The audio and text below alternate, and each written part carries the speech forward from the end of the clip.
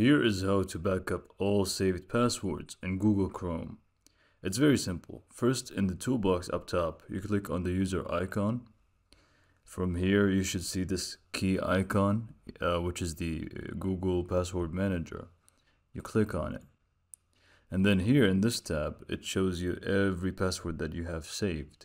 Now we just want to back them up now. In order to do so, we click on the settings option in the left. And then from here, we have two options, import and export. In order to back up, we need to export the files. So we just click download file. It will ask you to put the password of the PC that you are using. So do so real quick. And then afterwards, you just save them in whichever place you want. So let's go desktop.